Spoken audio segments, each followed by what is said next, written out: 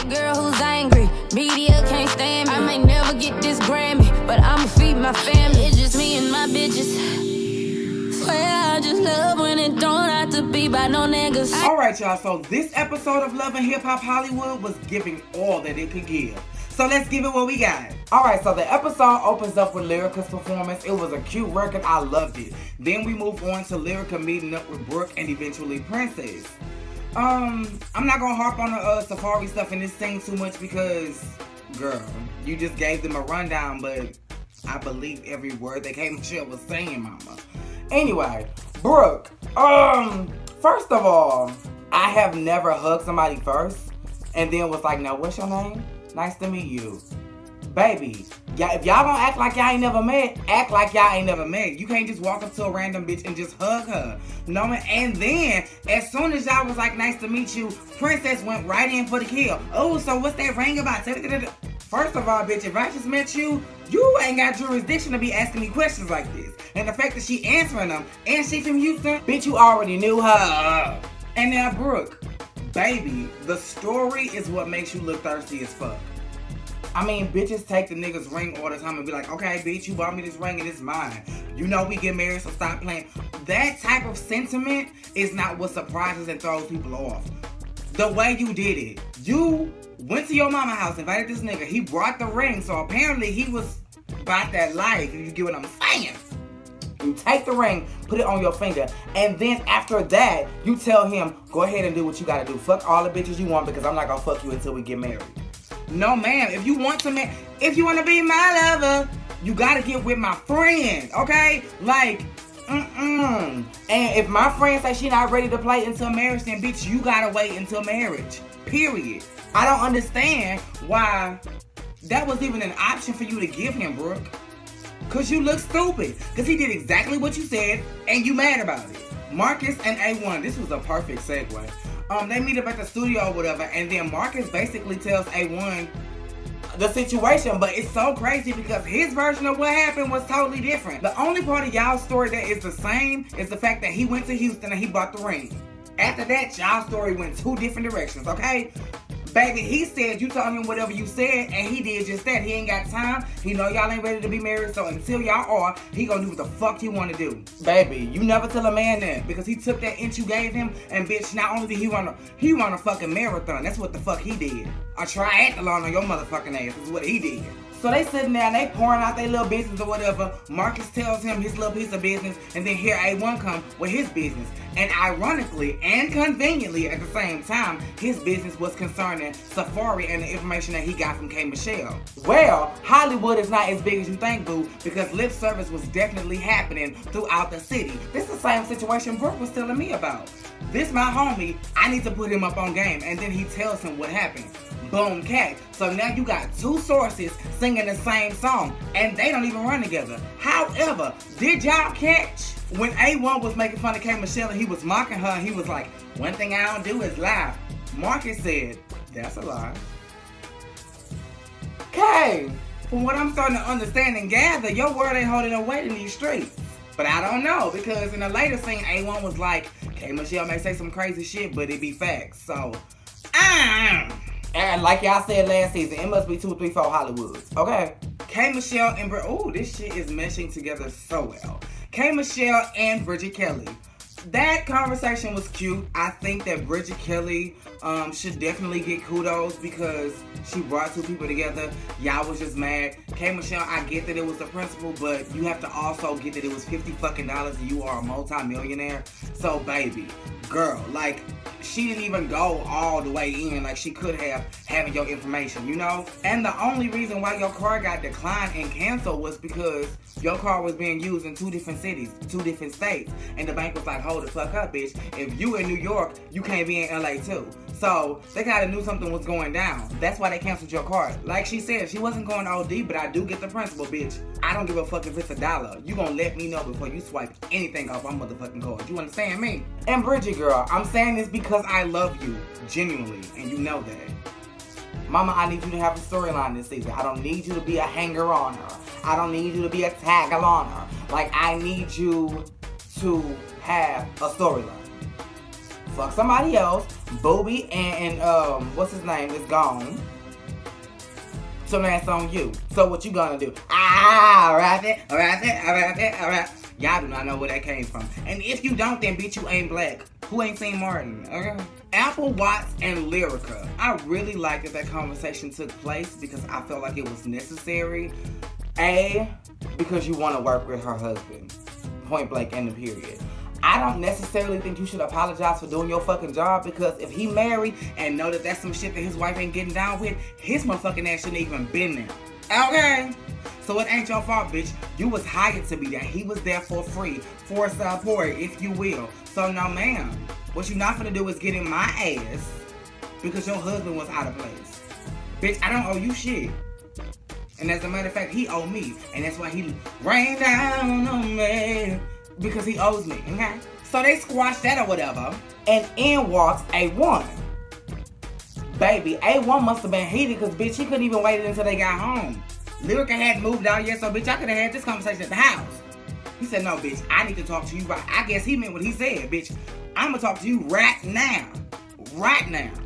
Busts in, says his little 1-2 to Apple, and basically dismisses her motherfucking ass. I need you to poof to the left because I need to talk to my wife. Lyrica, see, this is why I recommend y'all take acting classes. Not only because of y'all confessionals, and not only because y'all can't cry on cue, but because you need to know how to throw. You know, when you get caught up in a jambo, in a bojangle, if you will, you need to know how to shake to the left and shake to the right.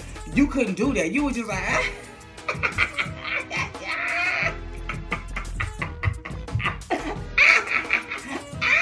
And that whole laughing session was giving you time to think. How stupid.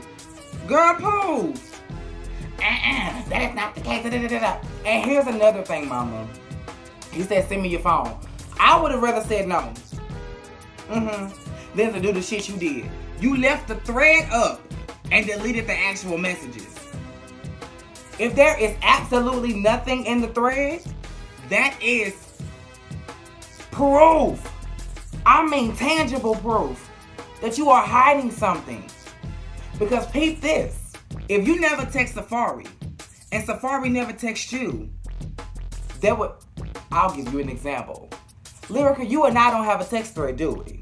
Because I don't have your number and you damn sure don't have mine. So why would you have my phone number in your text thread and then no message there? If I never sent you a message, how the fuck did I even pop up in the thread? In the list of threads, if you will. Baby, all you gotta do is swipe to the left, delete the entire thread. That would have saved your ass more than you having a goddamn thread with no messages in it. Are you serious? Oh, and please don't tear me this shit up and have only one side. See, I didn't say shit. It was just, no, ma'am, it wasn't. It wasn't. It wasn't. And like I said, your response gave it away. You blew the fuck up. Oh my God, I am going to BK Michelle's ass. Oh, where is all this coming from? A hit dog will holler. I can say it another way, baby. You throw a rock at a pack of dogs, the one that yelped is the one that got hit, bitch. You wanted to literally fight K. Michelle. You ran to literally charge Brooke Valentine at a baby shower. A gender reveal, but bitch, it's the same thing, okay? That's just another excuse for bitches to have a baby shower. Cause I bet you they be wanting you to bring gifts to the goddamn gender reveal, huh? You don't even know what the fuck it is. What the fuck you buying shit for? But they want you to come with rattles and goddamn pacifiers, don't they? Well, shit, since I'm on Lyrica, let me go ahead and jump over to the baby shower. First of all, what you did to Brooke, or how you came at Brooke, was completely inappropriate. First of all, just on the strength of, you ain't finna get mad at me for some shit you doing. I thought you was my friend. Why do you want me to keep my mouth closed? Strike 2 of you looking guilty. Lyrica, at this point, and then you move out.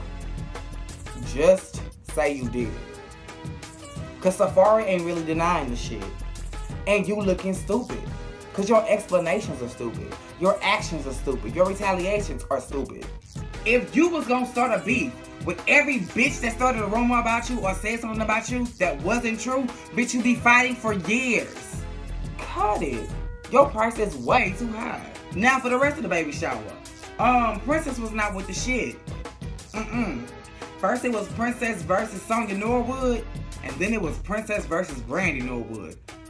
she ate Brandy like a fucking lasagna, bitch. Like and Brandy is my fave. Like people, I have literally gotten into full-blown arguments with people behind Brandy. And I can stand here and say, mama, you got red for absolute filth. She dusted your ass in her third trimester, bitch. She wasn't playing with you. Mama started off by saying, what I'm not gonna do is take relationship advice from a bitch that can't hold a relationship more than 3 months. Did y'all even catch that? Princess. Oh, I'm gonna have to tweet about this, like I promise. Oh, she read the fuck out of Brandy. And Brandy was just like, I'm just coming in. And, Brandy, this is not helping you, given the very shit you was just having going on with Monica. Like, and what she said, she was like, you want to talk to me about doing this shit, but you clapping back all the time on the Shade Room. But I do get what Brandy is saying. Aside from the fact that I agree wholeheartedly with you, Princess, they are trying to cover their motherfucking image and they are trying to look good as a family. But who wouldn't? I get that. But also, everybody that Brandy was fighting with was not family. Former friends, a fan, what have you. She never fought with family. You were, Princess. And that kind of did take it out of bounds a little bit. Donatella's event. I don't really want to talk about that event much because it wasn't really much going on. So let's just move on to Marcus and Brooke outside. First of all, Marcus, you was in a pickle. You was trying to be suave and smooth about the shit, but no, I would have set Brooke ass straight. You told me to do what I'm doing right now. So why you tripping? And here's the thing though. You swear up and down that the only person that's confused is Brooke. But bitch, I think it's all three of y'all. Brooke confused because she don't know about Stassi. Stassi confused because she didn't know a bitch ass thing about Brooke. The whole little rundown of the holidays that Brooke was listening, she was like, what? You was with her then? What? Yeah, what? She didn't know anything. And the whole time you just like, you was thrown off too. And you was confused too. You was confused because you didn't know your ass was going to be ambushed. You looking at production like, are y'all serious? Like, you looking dead at the camera. That is something that you do not do on reality TV. You looking dead at the camera like, y'all, like, what the fuck? No. You gotta face the goddamn music, Marcus. What the fuck is it? If you knew you didn't want to be serious, if you knew that what you wanted to do was move on, like you said when you was talking to A1, bitch would have had to give me that motherfucking ring back, bitch. I'm not good on you keeping shit. What I'm going to do is I'm going to recycle that bitch and get that bitch to Stassi should things work the fuck out. But baby, you keeping a ring while we deciding that we going to take a break from each other and potentially see other people is not in the option cards, okay? And again, Brooke, you look stupid. He walked out with Stassi trying to calm her nerves.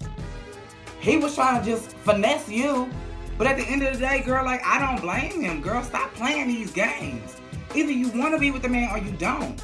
If y'all wasn't ready for marriage, the smart thing for y'all to do would be to still be together and build towards marriage. Why would you tell somebody that we're not ready for marriage yet? We're not all the way to the finish line, so what I want you to do is go out and fuck other people. And when you're tired of that, then we'll finish this race. Bitch, you got me fucked up. All the way. And finally, A1 and Safari. Y'all, we really can't even go in on this topic because it seems like we're not going to even get the real girth. I shouldn't say girth. That was so nasty. We're not going to get the source and the core of the argument and what we need to talk about until next week because they ended it right when the fight started. So, that was pretty much that. But I will say this. The streets is talking A1 and they are saying that your marriage is fake. Like, y'all just got a business agreement. So why are you going this hard behind that? Like, I don't even understand. You paint your nails. Like, should you be focusing on keeping a consistent manicure schedule? Like, I don't know, girl. Like, focus on your hits. You got hits. Here's one more. That would make a great record, okay? I didn't listen to Drake's new album yet, but I don't know. He probably ain't got a record on there about being cheated on and, you know, being hurt. You know, R&B niggas need to get back into that groove. You know, R&B niggas nowadays don't have no feelings. What happened to, maybe I deserve her. You know, like, we need to get some more of that, oh, baby, you hurt me, you broke me down music. I mean, you know, you get what I'm saying? great record, and you can have Safari feature on it, okay? And Lyrica be like the, how you doing, Mr. B? You know, the little voice in the background. It'll work perfectly. But bitch, I want my 7% because I came up with the idea. So yeah, y'all, that was all this episode was giving. Thank y'all so much for hopping in my DMs and telling me how much y'all care about me and sending me love. I really appreciate it. I read everybody's messages and I love you guys for it. And yeah, same place, same time.